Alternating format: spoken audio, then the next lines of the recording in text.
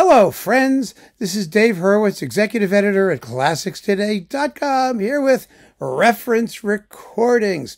And today we're talking about Verdi's Otello. I mean, major opera, right? Serious opera. It has many recordings. It's kind of fascinating, actually, to talk about this one because a lot of you have said, well, reference recordings only happened back in like the 50s and early 60s. Aren't there any from like later? Well, this is one of the later ones, not that much later, I think 1978, but it is this one. It's Otello with Placido Domingo, Renata Scotto, and Cheryl Milnes as your three main characters. You also have Judith Blagan, Frank Little, Paul Cook, Paul Pliszka, Malcolm King, Gene Kraft, and Malcolm King again. He gets to sing twice. With the Ambrosian Opera Chorus, let's see, the National Philharmonic, which was a recording orchestra, a pickup orchestra actually, under James Levine. Now, this could be somewhat controversial as a reference recording, but it was because James Levine is still a bit on the outs owing to his much publicized sexual peccadillos, and some people still don't like him.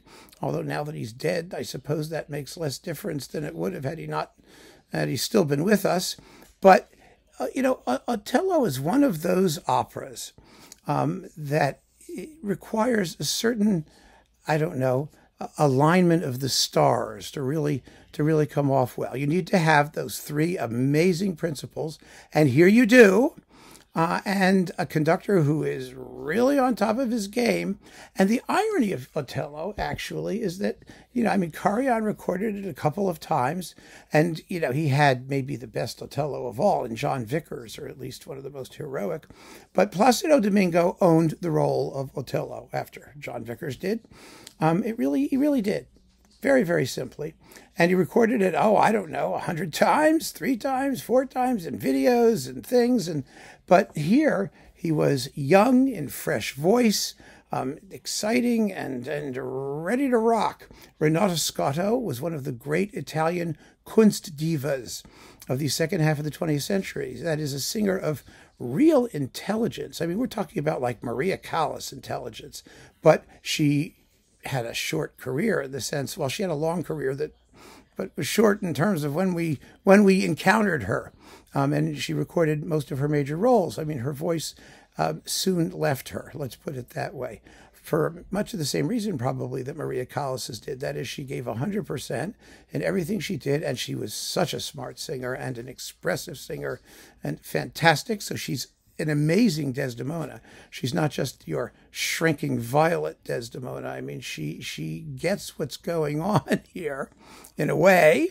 And it's really fascinating to hear her work with the text. And I mean, her Willow song is absolutely wonderful and heartbreaking. It's just great. And Cheryl Milnes, who was, the ultimate Verdi baritone, or one of them, in the second half of the 20th century. He did all kinds of nifty, cool things, and his Iago is mean and nasty, but also an intelligent, thoughtful. It's a thoughtful performance. It really is. And James Levine. Okay, let's talk about James Levine. James Levine was an absolutely thrilling opera conductor. That was his life. That was his career. He was a student of George Sell, and he devoted the vast majority of his life to raising the standards of the Met and the Met Orchestra to really amazing level. He was an extraordinary musician for much of his career. Of course, he conducted, forget about the other stuff. He stuck around too long. He was old. He got sick. He got slow. All of those things happened to him. And so, his later stuff is not exactly typical of his best work. But when he was on in the 70s and the 80s, he was doing amazing work. Absolutely amazing work as an opera conductor, and especially in the Italian repertoire, because people tend to poo-poo the Italian repertoire, as the orchestra is just a big guitar. It just accompanies the singers. It has nothing else to do. And that's true to an extent. I mean, all all these, gross generalizations have an element of truth, just like Wagner is boring and horrible. And, these are all, you know, but the reality is that you have to judge each performance as it comes. You have to take every single interpretation on its own merits.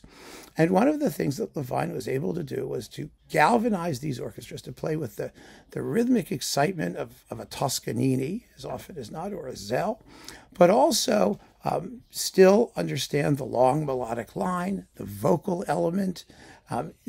Otello is special, along with Falstaff and Verdi's. Well, actually, Verdi's last bunch of operas, from Aida and on up, in that it gives an entirely new and more prominent role to the orchestra than Italian opera tended to in most of the 19th century. It really does. I mean, when you consider there are elements in Otello which are like in orchestration textbooks. The Otello's entrance, in the last act for the double basses, that was wonderful double bass solos and da da da da da da da da, that stuff. The very opening of Otello is a miracle of sonic sculpture. It begins with a big crash on the tam-tam and suspended cymbals, which was sort of a new effect in Italian opera, and an organ pedal throbbing throughout the entire first scene. It lasts like 10 minutes. Realizing the opera sonically is also another issue. It's a big issue. I mean, a really big issue, a difficult issue, because you've got to deal with that low pedal thing, and you've got two bass drums, you've got one under the stage, and it's all kinds of stuff going on there, and it's very, very difficult to realize it sonically. Karajan never managed to do it. One of the better ones actually was the earlier one with Tullio Serafin conducting. That also had John Vickers and Leonie Rieseneck. It's a wonderful performance, by the way. I mean, for my money, that would have been the reference if this had not come along. It's a terrific performance. It's very well recorded. Barbaroli, remember, did Otello, and it's just this flabby English cathedral organ sound that's underneath the whole thing. It sounds like some sort of subsonic defect. It's really strange. All kinds of odd things can happen there. You've got gigantic crowd scenes, and then you have incredibly intimate scenes. You've got Iago's Credo, which is one of the great nasty baritone soliloquies in all of opera. I mean, there's so many elements in Otello. But the other thing that really astonishes me about this opera, and that a great performance has to capture, is that constant sense of forward momentum that is absolutely essential. Absolutely essential. I remember very vividly, I had a subscription to the Met, and it was almost an entire German season on my subscription. It was Strauss, it was like Die Frau und Schatten and The Ring and all this stuff. And in the middle of it was Otello. And I was going with a friend of mine, and she and I were, went together, and we're watching Otello. And I remember the first act coming to an end, and we just looked at each other and said, "My God, that sounded like it took 10 minutes." After hearing, an entire season of German opera at its most stately, this thing just flew.